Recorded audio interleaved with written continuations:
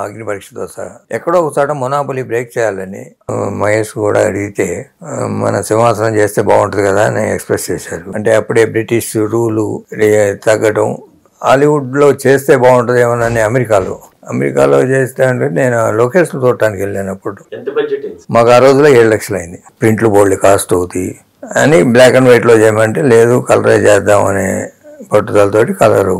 Major component film.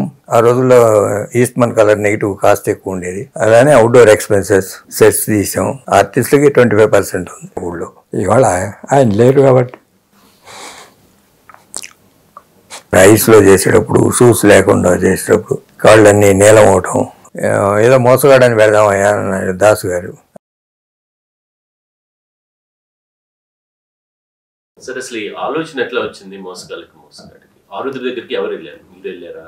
అంటే ఆ రోజుల్లో కృష్ణ గారు అన్ని కొంచెం ఫ్యామిలీ పిక్చర్లు చేస్తున్నారు. ముందు గోడచారి 116 చేసిన తర్వాత అసాధ్యుడు ఇట్లాంటి 2-3 సినిమాలు పగ సాధిస్తా ఇట్లాంటివి చేసిన. బేసికల్ గా వరుసన్న ఫ్యామిలీ పిక్చర్లు వచ్చాయి, ఇంక్లూడింగ్ మా అగ్ని పరీక్షతో సహా. ఎక్కడో ఒకసాట మొనాపలి బ్రేక్ చేయాలని ఆ రోజుల్లో ఈ కౌబాయ్ పిక్చర్లు బాగా ఆడాయి. ఇంగ్లీష్ సినిమాలు గుడ్ బ్యాడ్ అండ్ అగ్లీ అని కానీ, మెకనాస్ గోల్డ్ అని కానీ, రకరకాలు హాలీవుడ్ పిక్చర్స్ లో యాక్షన్ పిక్చర్స్, స్పై ఫిలిమ్స్, గూఢచారి పిక్చర్లు కాకుండా ఇట్లాంటివి కూడా బాగా ఆడేది. ఇట్లాంటిది మనం ఎందుకు చేయకూడదు అనే ఉద్దేశంతో అంతా కూర్చొని కృష్ణ గారితో చెప్పినాక ఆయన కూడా బాగుంటుంది చేద్దాము అని. అప్పట్లో ఇట్లాంటి వర్షన్స్ చేయడానికి అంతకుముందు గూఢచారి అప్పుడు ఆరుద్ర గారే చేశారు స్క్రీన్ ప్లే వరకు. అంటే ఈ ఇంగ్లీష్ సినిమాలని తెలుగు ఇంగ్లీష్ సినిమా అంటే దాన్ని యాజ్ తీసి కాపీ కాదు, ఊరికే క్యారెక్టర్స్ ఇన్స్పిరేషన్ తీసుకొని ఆ రోజుల్లో తెలుగుకు అన్వయించేట్టుగా ఆయన ఒక వర్షన్ రాసుకొచ్చారు. అంటే అప్పుడే బ్రిటిష్ రూలు తగ్గడం, ఎక్కడెక్కడ పాలెగాళ్ళలాగా ఉండటం, లా అండ్ ఆర్డర్ లేకుండా ఉండటం ఆ రోజుల్లో ఇక్కడ ఇండియాలో జరిగినాయి చాలా చోట్ల. వాటిల్లో తెలుగు పేర్లతోటి ఆయన ఒక వర్షన్ రాసిస్తే బాగుంది, విల్ ప్రొసీడ్ అని. మళ్ళీ అవి ఎక్కడ చేయాలి, ఎట్లా చేయాలి అని ఆ రోజుల్లో హాలీవుడ్లో చేస్తే బాగుంటుంది ఏమోనని అమెరికాలో చేస్తే అంటే నేను లొకేషన్ చూడటానికి వెళ్ళినప్పుడు అవి తీసిన చోట తీయటానికి వెళ్ళినప్పుడు అక్కడ రూల్స్ అండ్ రెగ్యులేషన్స్ చాలా ఉన్నాయి. మామూలుగా అమెరికాలో ఏంటంటే హాలీవుడ్ టెక్నీషియన్స్ ఇంక్లూడింగ్ బాయ్ దగ్గర నుంచి లైట్ బాయ్ దగ్గర నుంచి అక్కడ వాళ్ళు పనిచేస్తేనే అక్కడ సినిమా షూటింగ్ జరిగేది. అంటే మనకు వర్కౌట్ కాదులే అని అట్లాంటి లొకేషన్స్ ఇండియాలో చూద్దాం అనే ఉద్దేశంతో ఈ రాజస్థాన్ వెళ్ళి ఈ తారేడారిలో 2-3 చోట్ల ఉన్నాయి. జైసాల్మరు లేకపోతే బెకనీర్లో కంఫర్టబుల్గా ఉంటుందని అక్కడ ఎడారి, పోలీసు క్వార్టర్స్ కానీ ఇవన్నీ ఉన్నాయి. హార్సెస్ కూడా పోలీస్ హార్సెస్, మంచి హార్సెస్ ఉన్నాయి, ట్రైన్డ్ హార్సెస్. ఇక అది సెలెక్ట్ చేసుకొని ఇక అక్కడికి వెళ్ళాము. ఫస్ట్ ఈ సినిమా పేరు పెట్టింది ఎవరండి? దీనికి ఎందుకు ఎట్లా పెట్టాల్సి వచ్చింది? ఫస్ట్ మొట్ట ఆయన అదృష్ట రేఖని పెట్టారు ఆరుద్ర గారు. అది మరీ తప్పుగా ఉంది అనే ఉద్దేశంతో డిస్కషన్లో ఏదో మోసగాడని పెడదామయ్యా అన్నాడు దాసు గారు. అది కూడా బాగాలేదని మోసగాడని డిస్కషన్లో వచ్చింది. చివరికి అది ఫైనలైజ్ చేసుకున్నాం. ఆల్మోస్ట్ బౌండ్ స్క్రిప్ట్ లేకుండా. అంటే నేను ఫస్ట్ సినిమా అగ్ని పరీక్ష చేసేటప్పుడే ఐఎమ్ ఏ బిగినర్. వరప్రసాదరావు అనే డైరెక్టర్, ఆయన హాలీవుడ్లో how to make a film అనే ఒక ఇంగ్లీష్ బుక్ ఉంది. దాంట్లోనే ఎలా ఫిలిం మేకింగ్ చేయాలి, లేకపోతే ఎలా స్క్రిప్ట్ ఫైనలైజ్ చేయాలి అన్నీ ఉన్నాయి. బడ్జెటింగ్ ఎలా చేయాలి అని ఆయన దగ్గర నేర్చుకున్నాను నేను. నాకు ఆ సినిమా అప్పుడు నాకేం తెలియదు. బట్ మోసగాడు వచ్చేటప్పటికి 1 line order, break down of the sets, combination, A scene ఎక్కడ తీయాలి, ఎంత ఖర్చు అవుతుంది, ఇవన్నీ బడ్జెటింగ్ వేసుకొని మొదలెట్టాం. మాకు ఆ రోజులో 7 లక్షలు అయింది. Major component film. ఆ రోజుల్లో ఈస్ట్మన్ కలర్ నెగిటివ్ కాస్ట్ ఎక్కువ ఉండేది. అలానే అవుట్డోర్ ఎక్స్పెన్సెస్ సెట్స్ తీసాం. ఆర్టిస్టులకి 25% ఉంది, మిగతాదంతా మేకింగ్ మీద పెట్టాం. ఆర్టిస్టులకి 25%, మిగిలిందంతా 75%. ఇప్పుడు కంప్లీట్ రివర్స్ అవుతుంది. మోస్ట్ ఛాలెంజింగ్ ఇష్యూ ఏంటంటే ప్రొడక్షన్ అంటే అప్పుడు కలర్ లో తీయడానికి మా డిస్ట్రిబ్యూటర్స్ ఒప్పుకోలే. కలర్ ఎందుకే, ఇప్పుడే కొత్తగా వచ్చారు. ఆ రోజుల్లో కలర్ అంతకుముందు లవ్ కోస్ అని కానీ లేకపోతే రహస్యం అని కానీ అట్లాంటివి తీశారు తప్ప ఈ గేవా కలర్ వీటిల్లో తీశారు. ఈస్ట్మన్ కలర్ అంటే అప్పుడు ఇంపోర్ట్ లైసెన్స్ తీసుకురావాలి, ఇంపోర్ట్ లైసెన్స్ తీసుకొని చేయాలి. బోల్డ్ ఎక్స్పెన్సివ్, ప్రింట్లు బోల్డ్ కాస్ట్ అవుతాయి అని బ్లాక్ అండ్ వైట్లో చేయమంటే లేదు కలరే చేద్దాం అనే పట్టుదలతోటి కలరు. రామారావు నాగేశ్వరరావు పెద్ద పిక్చర్లు ఉన్నాయి, ఏదో కొత్తగా ఉండాలి అని కలరు చేద్దాం అనుకున్నాం. డిస్ట్రిబ్యూషన్ అడ్వాన్స్ కృష్ణ గారి సినిమాలకు 3.5 లక్షలు ఇచ్చేవాళ్ళు అప్పుడు. మేము అంతకన్నా ఎక్కువను, నువ్వు కలర్ది నువ్వు ఎంత ఖర్చు పెట్టేది అని, మీరు అంతే ఇవ్వండి అని అన్నయ్య చెప్పి వచ్చారు, అంతే ఇవ్వండి అంట. కృష్ణ గారు ఎట్లాంటి హోంవర్క్ చేశారు దీని గురించి, ఎట్లా ఉండేది? డిఫరెంట్ గెటప్ ఆయన డ్రెస్సులు మేకప్ కానీ అన్ని కేర్ తీసుకొని బాగా చేసుకునేవాడు ఆ సినిమా వరకు. డ్రెస్సులు ఎవరండి అసలు, అంటే కాస్ట్యూమ్స్ ఆఫ్ డిఫరెంట్. హనుమంతరావు కూడా మా బ్రదర్ హనుమంతరావు బాగా ఇంట్రెస్ట్ తీసుకునేవాడు, స్క్రీన్ ప్లే కానీ లేకపోతే డ్రెస్సులు కానీ వాటిని ఇంగ్లీష్ సినిమాలో ఉన్న వాటికి తెలుగుకి అనువయించుకునేట్టు చేయటం. ఈ gun fighter shooting, gun fighter licence ఉన్న వాడిని తీసుకురావడం, ఇవన్నీ చేసాం అప్పట్లో. ఆ సినిమా మాకు ఫార్చునేట్గా ఏంటంటే డబ్బు లేదు, లేకుండానే మొదలెట్టాం. మేము ఉన్నది ఎంత అగ్నిపరీక్షలో పోగొట్టుకున్న తర్వాత మొదలెట్టిన సినిమా. ఓపెనింగ్ రోజే ఒకడు మైసూరు డిస్ట్రిబ్యూటర్ ఒకడు వచ్చి నాకు ఈ సినిమా కావాలి అని డ్రెస్సులు అట్మాస్ఫియర్ చూసి అడ్వాన్స్ ఇచ్చిపోయాడు. ఇంకో వారం 10 రోజులు అయిన తర్వాత వాడే వచ్చి నాకు తమిళ డబ్బింగ్ కూడా కావాలని మళ్ళీ డబ్బు ఇచ్చిపోయాడు. అట్లా హిందీ డబ్బింగ్ తర్వాత బాంబేలో మిక్సింగ్ జరిగేటప్పుడు బాంబేలో సౌండ్ ఎఫెక్ట్స్ తీసాం. ఆ అట్మాస్ఫియర్ చూసి బాంబే డబ్బింగ్ ఒకటి తీసుకున్నారు, హిందీ డబ్బింగ్. వీటిలన్నిటిలోనూ అంటే మొత్తం ఆ సినిమాని మీరు ఒక్కసారి ఒక 50 ఏళ్ళ వెనకాల కనుక వెళ్ళి తలుచుకుంటే ఫస్ట్ మీకు ఏమనిపిస్తుంది? అంటే అది చాలా సాహసం చేసామనిపిస్తుందా, చాలా మంచి ప్రోడక్ట్ ఇచ్చామంటే, అంటే ఫస్ట్ గా ఒక మనకు వచ్చే ఫీలింగ్ ఉంటుంది, అది ఎలాంటి? ఇప్పటికీ నేను ఎన్ని సినిమాలు 100 పైన డిఫరెంట్ లాంగ్వేజెస్ చూశాను, అంతకన్నా పెద్ద హిట్స్ తీశాను. ఏం చేసినా ఆ షూటింగ్ జరిగేది ప్రతిరోజు ఇప్పటికీ నాకు గుర్తుంది. అంటే I'm the first man to rise, last man to sleep. ఇవాళ అప్పుడు నేను చేసిన పని ఇవాళ ఒక్కో ప్రొడక్షన్లో 20 మంది 30 మంది చేస్తున్నారు. అంటే మేకింగ్లో కానీ లేకపోతే సెట్లు షూటింగ్లో జరిగేటప్పుడు కానీ అవుట్డోర్లో జరిగేటప్పుడు కానీ ఆ ప్లానింగ్ కానీ లొకేషన్స్ కానీ ఎక్కడైనా డైరెక్టర్ కానీ కెమెరామ్యాన్ కానీ ఆ లొకేషన్ దిగినప్పుడే ఈ లొకేషన్ చూడటం, అంతకుముందు చూడటం లేదు. కంప్లీట్ ఒకే మన షెడ్యూల్ అంతా ఒకటే, తారంతా ఒకే షెడ్యూల్. తారంతా ఒక 10 days హిమాచల్ ప్రదేశ్లో వెళ్ళాము, అక్కడ ఒక 10 days. ఆ తర్వాత మిగతా అంతా మెడ్రాసు. క్లైమాక్స్ వచ్చేటప్పుడు పాండిచ్చేరి చేసాం. అంటే దీంట్లోనూ ఇంతమంది ప్రొడక్షన్ అక్కడికి తరలించడం, హీరోల డేట్లు అవన్నీ ఫిక్స్ చేసుకోవడం, అంటే మిగిలినంత హ్యూజ్ కాస్ట్ కదా, ఇది ఎట్లా సాధ్యమైందా? ఇంత కమ్యూనికేషన్స్ కూడా ప్లానింగే. మొత్తం 4 ఫ్లైట్లు ఇక్కడ, మీరు నమ్ముతారో నమ్మరు కానీ కృష్ణ గారు, విజయనమ్మ గారు, నాగభూషణం గారు, జ్యోతిలక్ష్మి గారు, మిగతా వాళ్ళంతా ట్రైనే మొత్తం అందరూ. ఒక 10 మంది మాత్రం కారులో పంపించాం మెడ్రాస్ నుంచి. ఒక 5గురు వెళ్ళలో వేసుకొని మా కార్లు అక్కడ పీటీలు పెట్టుకుంటే కాస్ట్ ఎక్కువ అవుద్దని మళ్ళీ మెడ్రాస్ నుంచే పంపించాం. ఆ 2 కార్లతోనే షూటింగ్. అక్కడ ఒక బస్సు ఎంగేజ్ చేసాం.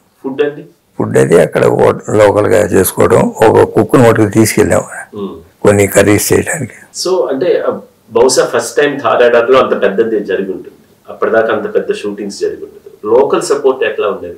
బాగుంది. అప్పుడు గవర్నమెంట్ కూడా కొంచెం కోఆపరేటివ్ ఉండేవాళ్ళు ఫస్ట్ టైం రావడం.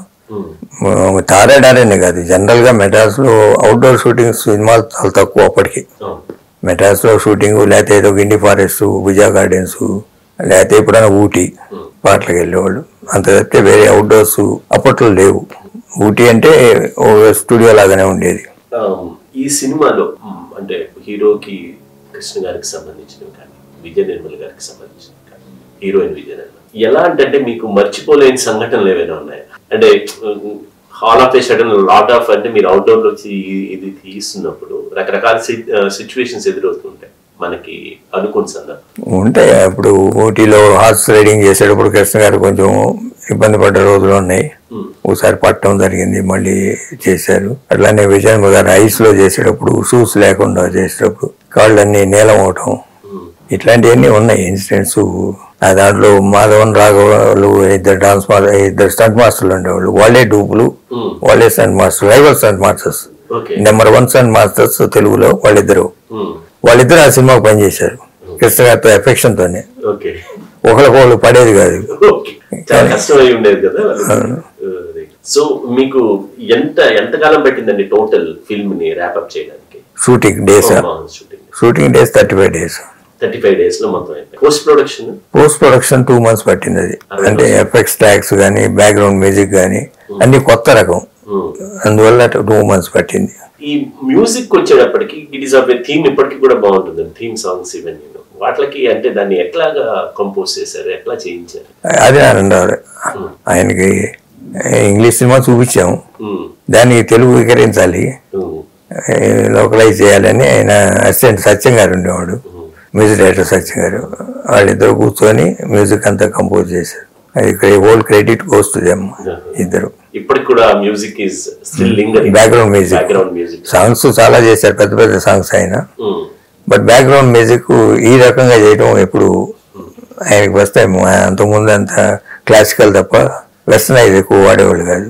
Most important thing in the film is editing అండి. How difficult it is to get. అంటే Kotagiri Gopalarao editor, main editor. అట్లానే దాస్ గారికి ఆయనకి ఎడిటింగ్ సెన్స్ ఉంది, కృష్ణ గారికి కూడా ఎడిటింగ్ సెన్స్ ఉంది.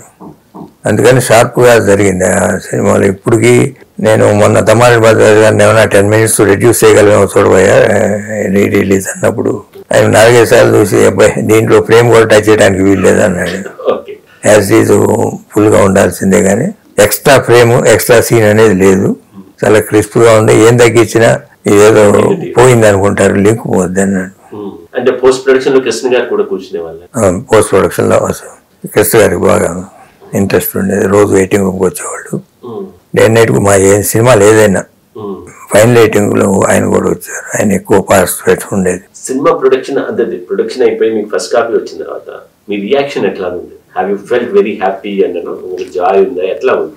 మాకైతే నమ్మకం ఉంది. కొంతమంది ఏమో ఈ సినిమాలు ఎవడు చూస్తాడనేవాళ్ళు. బట్ ఫస్ట్ టైం ఇప్పటికీ నాకు గుర్తుంది ఏంటంటే, ఎన్టీ రామారావు ఆయన సినిమా చూడమని అన్నయ్య అడిగితే రిలీజ్ ముందు చూశారు. చాలా బ్రహ్మాండం ఉంది బ్రదర్ సినిమా చూసి. బయటికి రాగానే ఫస్ట్ రియాక్షన్, టెక్నికల్గా హై స్టాండర్డ్స్ ఉంది, సినిమా చాలా బాగుంది, బాగా ఆడుతుంది. ఓన్లీ ఇది వన్ థింగ్, లేడీస్ మిస్ అవుతారేమో ఇట్లాంటి సినిమాలుగా అని అన్నారు లేడీ ఆడియన్స్. ఆ విధంగానే ఆయన స్వదస్తులతో సినిమా యూనిట్ని అభినందిస్తూ లెటర్ కూడా రాసి మా ఆఫీస్కి పంపించారు నెక్స్ట్ డే. కృష్ణ గారిని కానీ, దాస్ గారిని కానీ, మన కెమెరామెన్ స్వామిని పర్టికులర్గా. ఆయన పెద్ద ప్రొడ్యూసర్, పెద్ద ఆర్టిస్ట్, అప్పటికే పెద్ద టెక్నీషియన్.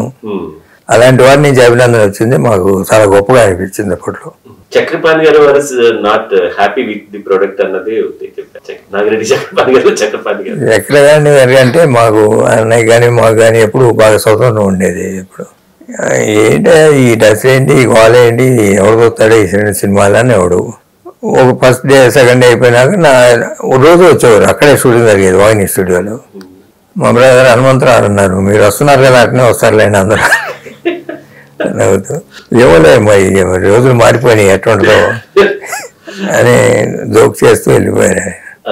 ఒకసారి బయటకు వచ్చేసిన తర్వాత ఆయన రియాక్షన్ ఏంటి? అంటే వచ్చింది సినిమా చూసినాక ఏదో విషయం ఉందయ్యా, మేబీ రాంగ్, ఇట్లాంటి మరి కొరాల కొట్టుద్దేమో అన్నారు సినిమా చూసినాక.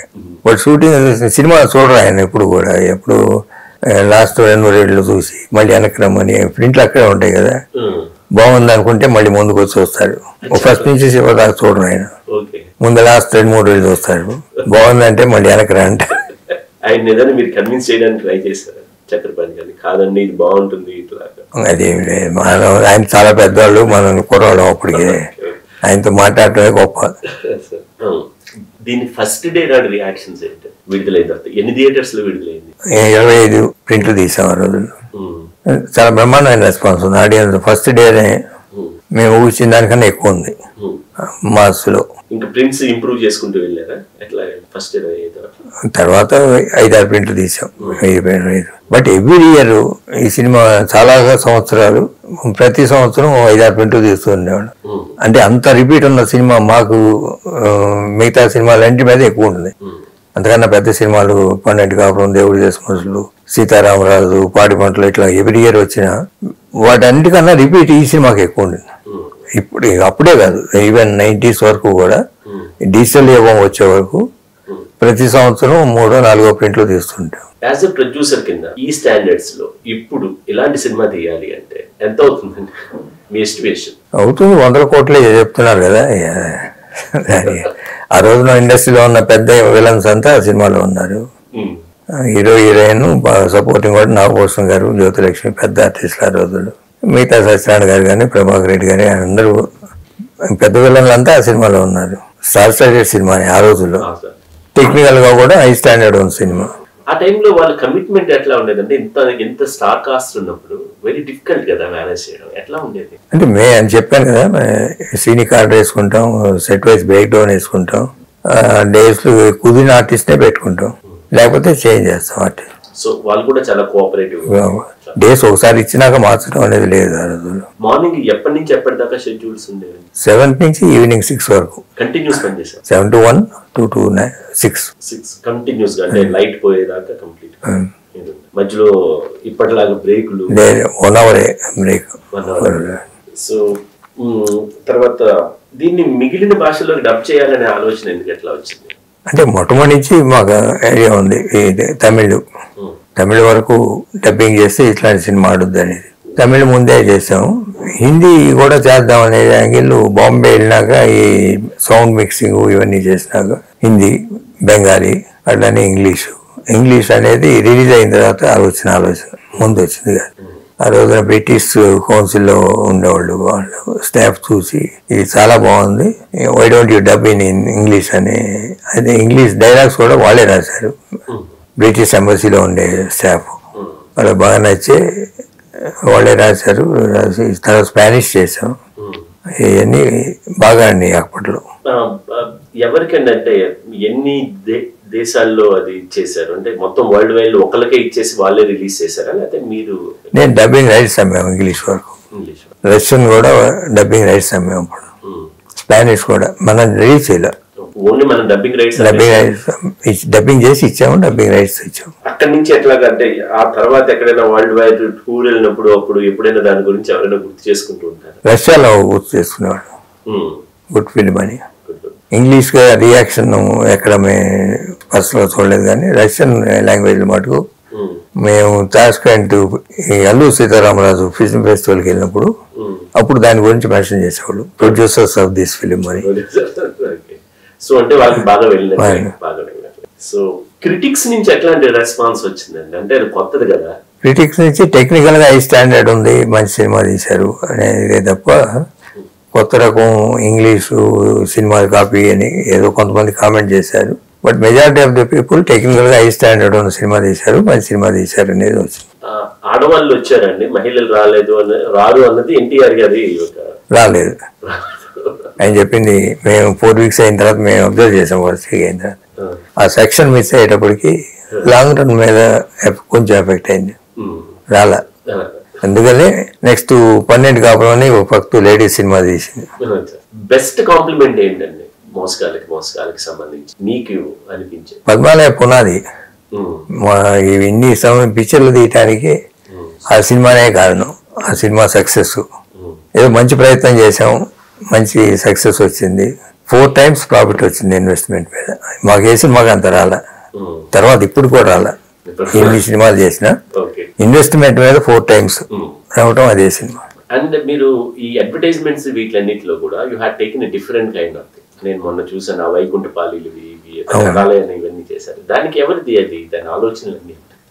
మా ఆఫీస్ ఏదైనా కొత్తదనం చేయాలి అని ఈశ్వర్ దగ్గర కూర్చునేవాళ్ళం. ఈశ్వర్ డిజైనర్ ఉన్నారు, మా మోహన్ కుమార్ అని పబ్లిసిటీ ఇన్ఛార్జ్ ఉండేవాళ్ళు, ఆయన తెలుసు అనుకుంటా, మేము జ్యోతిషత్రలో ఎడిటర్ ఉండేవాళ్ళు. ఆయన ప్లానింగ్ అంతా ఉంది. ఏదైనా ఆలోచన చేస్తే దానికి ఒక రూపం తీసుకొచ్చేవాడు, క్యాంపెయిన్ గురించి, పబ్లిసిటీ. ఈవెన్ ఆర్ట్స్ మీద ఇచ్చే హ్యాండ్ స్కెచెస్ కానీ ఇవన్నీ ఈశ్వర్ వేసినాయి. టైటిల్ వాళ్ళ బ్రదర్ బ్రహ్మం అని ఉన్నాడు, ఈశ్వర బ్రహ్మం, వాళ్ళు చేశారు. ఈ వైకుంఠపాడి అనేది కొత్త రకంగా ఉంటుందని మోహన్ కుమార్ గారికి ఆరుద్ర గారు సజెస్ట్ చేశారు. చేస్తే అది కన్సీవ్ చేశారు. అట్లాంటి 3-4 స్క్రీన్ ప్లే రావిచ్చారు. అప్పుడు కథ పుస్తకంగా. పాటలు అంటే చెప్పుకోదగ్గర అంత హిట్ అయ్యాయా? అంత హిట్ అయినట్టు అనిపించు. మ్యూజికల్ గా అంత హిట్ కాదు, బ్యాక్గ్రౌండ్ మ్యూజిక్ హిట్ కానీ మ్యూజికల్ గా comparative to Adinarayana standard of music కానీ ఈ మామూలు పాటలే. బట్ ఏది బాగలేదని చెప్పలేము, అంత బ్రహ్మాండం ఉందని చెప్పలేము. కాంచన్ గారు మళ్ళీ చాలా కాలం తర్వాత అందులో ఒక డాన్స్ చేశారు అని రాజసులోచన. అయితే ఇప్పుడు మా ఆఫీస్ లో ఒక ఐటమ్ సాంగ్ ఉంది, ఎవరిని పెట్టాలి అనే డిస్కషన్ జరుగుతూ ఉంటే మామూలుగా దీంట్లో ఉన్న జ్యోతిలక్ష్మి గారేమో అప్పుడు ఐటమ్ సాంగ్స్ చేసే జ్యోతిలక్ష్మి గారే, అమ్మాయి ఆల్మోస్ట్ ప్యారల్ హీరోయిన్ రోల్ వేసింది. విజయలలిత గారేమో అప్పటికి హీరోయిన్ అయిపోయారు. ఇట్లాంటివి చేయను. ఎవరన్నా బాంబే నుంచి చేద్దాము అంటే కాళరాజ్ శర్మ గారన్నా వచ్చారు అప్పుడు. ఆయన ఎందుకు ఈ రాజసులోచన గారి చేత చేద్దాం అంటే ఇట్లాంటి డ్రెస్సులు వేసుకుంటారా అని అన్నారు. ఎందుకు నేను ఒప్పిస్తాను కదా అని అట్లా మాటల రూపంలో వచ్చి ఆవిడ మ్యాగ్నానిమస్గా ఒప్పుకోవడం. అప్పటికే పెద్ద హీరోయిన్ ఆవిడ, రిటైర్మెంట్ ఒప్పుకొని చేశారు.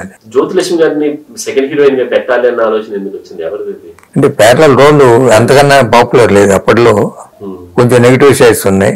విజయలలితము అప్పటికి హీరోయిన్ అయిపోయింది, బెస్ట్ చాయిస్ ఆవిడే.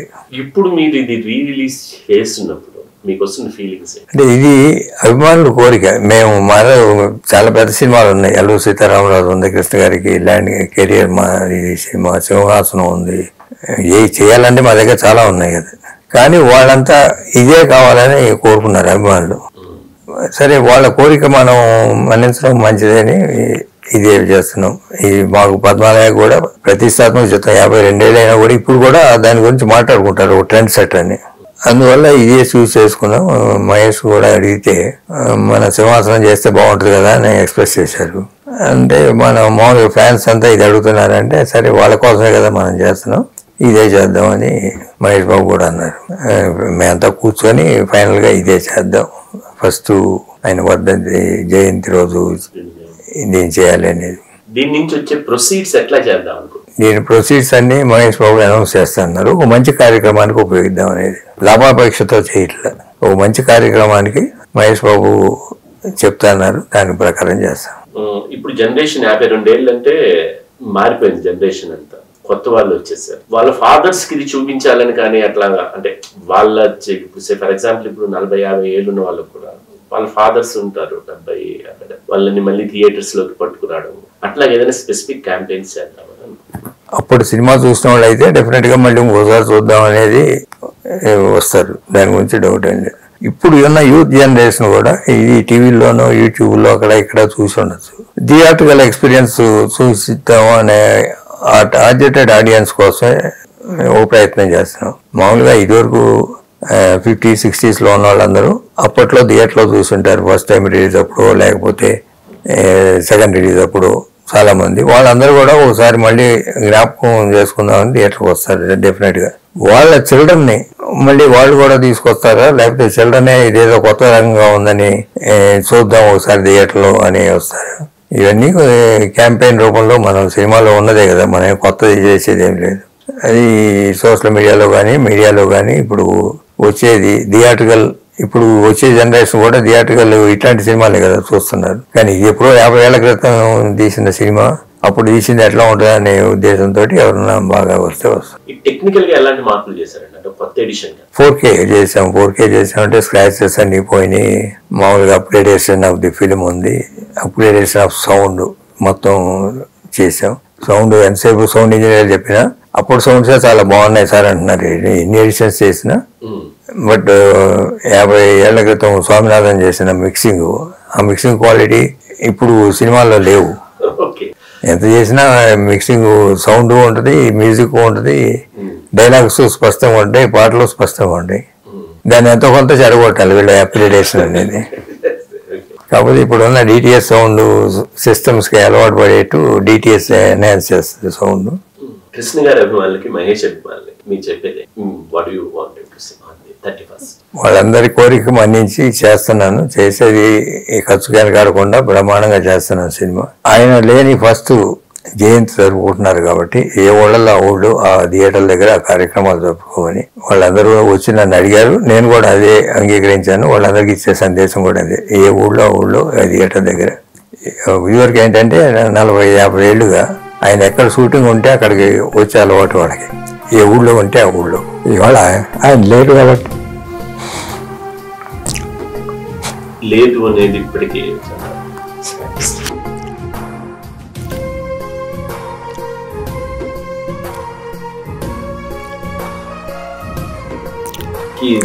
కృష్ణ గారు ఈజ్ యువర్ హార్ట్ అండ్ లేరు అన్నది అవును. Thank you.